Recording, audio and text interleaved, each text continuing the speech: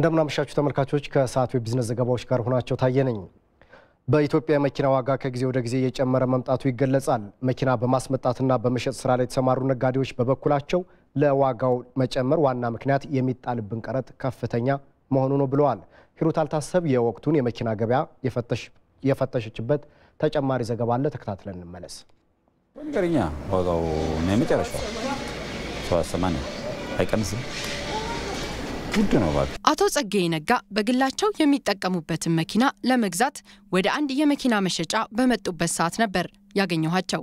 ምንም እንኳን መኪና የመግዛት ፍላጎት ቢኖራቸውም ዋጋው እንደተወደደባቸው ነው የነገሩኝ።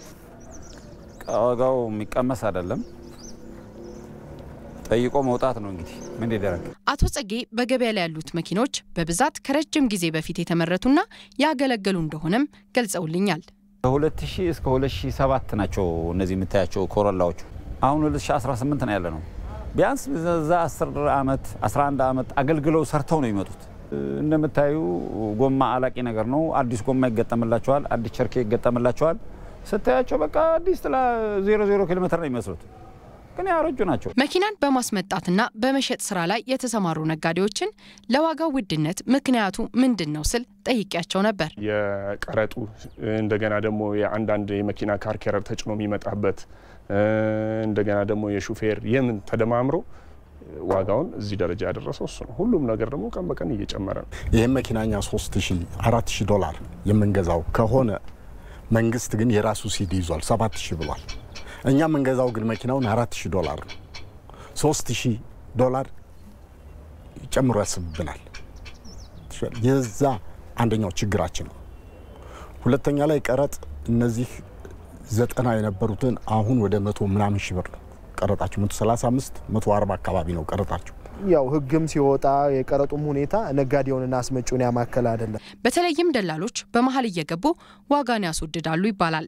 ይህ ምን ያህል እውነት ነው የሚል ጥያቄ ያነሳሁላቸው ነጋዴ የደላላ ጣልቃ ገብነት የገበያው ያለመዘመን ችግር እንደሆነም ነግረውኛል። የኛ ሀገር ገበያ ትንሽ ባህላዊ ነው እንዳልኩሽ። ቶዮታ የሚገባበት ምክንያት ያው ደላላውም ቶዮታ የሚለውን ነገር ስሙን አንግሶታል። ወደ ሌላ ነገ አይሸጥልኝም የሚለውን ነገር ነው። አቶ ጸጋዬም ሆነ የመኪና ነጋዴዎቹ መንግስት ወደ ሀገር በሚገቡ መኪናዎች ላይ የሚጥለውን ቀረጥ ሊያስተካክል ይገባል ይላሉ። ፌር የሆነ ቀረጥ አድርጎ አዲስ መኪና ያመጣ መኪናው ለብዙ አመት ያገለግላል።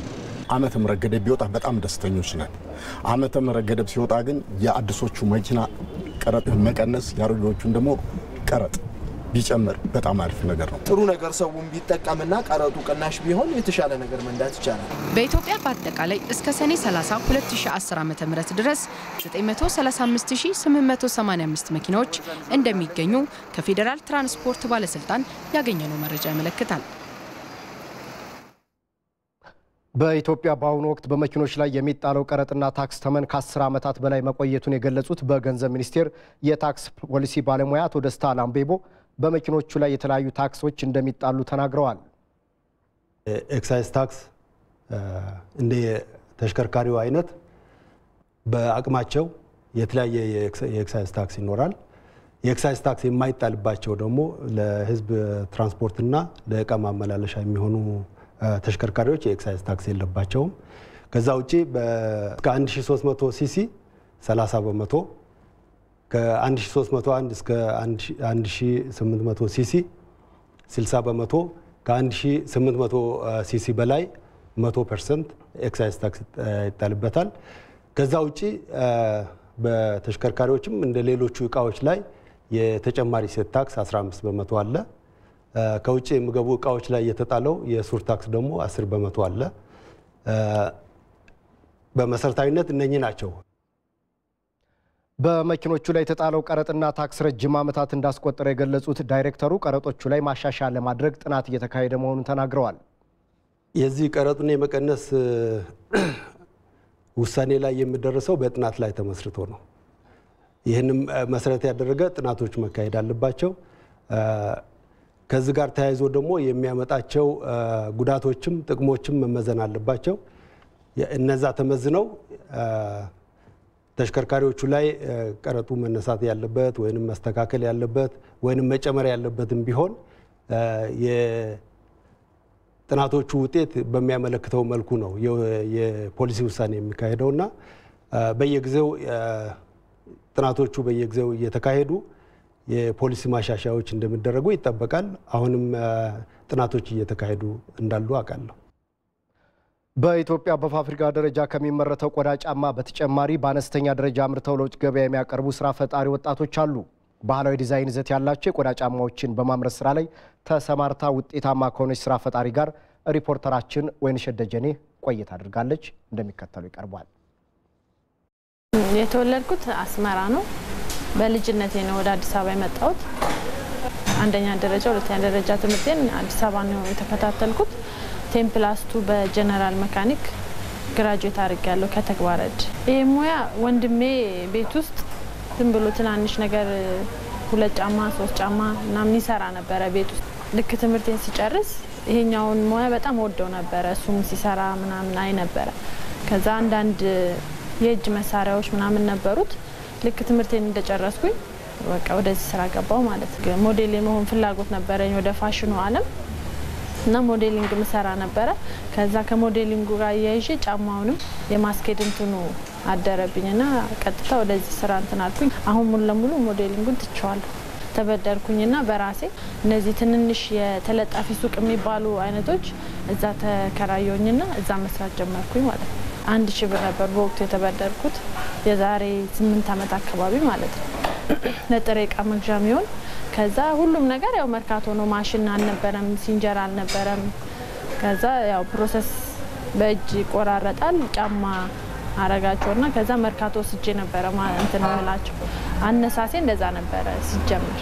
መጀመሪያ ሲሸጥ 35 ብር ነበር የሸጥኩት በወቅቱ ማለት ነው። እና በወቅቱ ትልቁ ዋጋ ነው። በነጠላ ጫማ ዋጋ ጥሩ የሚባል ዋጋ ነበር።